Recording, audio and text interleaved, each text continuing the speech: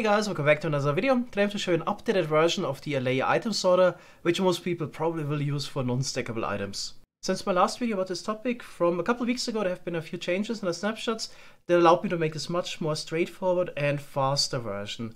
The most important change was that sound-based events are now processed at the end of the tick and not instantly during the tick. And this way also proximity is important. So I showed this setup already in the last snapshot video. You got two pistons that would get triggered in the same tick, and depending on the update order, still one of them would trigger first. And previously, the piston that would trigger first would activate both of the skulk sensors here. And yeah, this was changed. Now the piston that is closer to the skulk sensor would trigger it. Previously, it would get different output because yeah, the piston being further away would still trigger both of them, and then the redstone signal output would be a bit different. Yeah, but this was changed. And now the piston is closer to the skulk sensor would activate it. And this change would also affect entities like the warden or the allay. So now we trigger all of the node blocks here in the back in the same tick, and the allays get correctly assigned to them.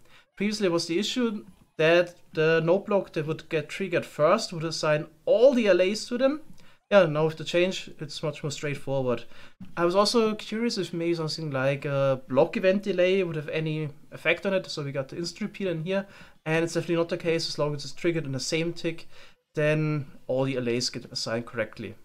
A second change also allowed me to increase the speed of the simple allay item sorter, because the allays would now pick up items roughly every 3 seconds instead of 5 seconds. I also tested this exactly again, and actually came to a conclusion it's not exactly 3 seconds, it's 3.1 seconds or 62 game ticks.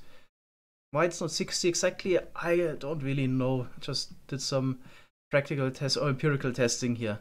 So the test I did was here, we got a 60 tick clock, so 14 redstone ticks of repeated delay and 1 redstone tick of comparative delay. So this makes a 60 tick clock. Just gonna trigger node block real quick. And now this would spit out an item every 60 ticks. You can see the first item was picked up immediately, and now you already get a little bit more delay between the allay picking up the items. You can see here. Tested this also with a command block, and turns out the allay can pick up the item every 62 ticks. Alright, so out of convenience, I just use a 64 tick comparator clock here. Let's test out the system. So here I have a box with all the different colored beds. You can just place it on top here. So there we go. It would trigger all of the node blocks immediately, so all the allays get assigned correctly to it. Then there's also a clock that keeps triggering the node blocks I think every 10 or 15 seconds. Could be up to 30 seconds in between. So technically, after the first initial assignment, not necessary to keep using the instant line. You could also use an observer line like this here to trigger the node blocks.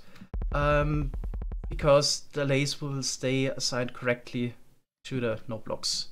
Alright, you can already see that the beds are being picked up.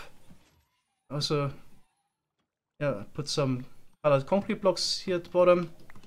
Items are still getting sorted, but as you can see here, they put it in correctly.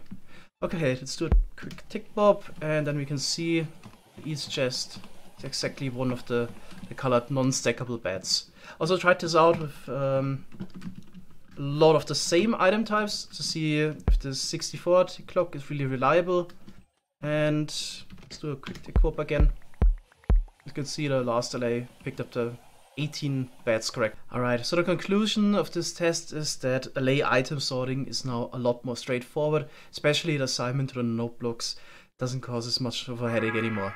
Alright, thanks guys for watching, and see you next time. Bye bye!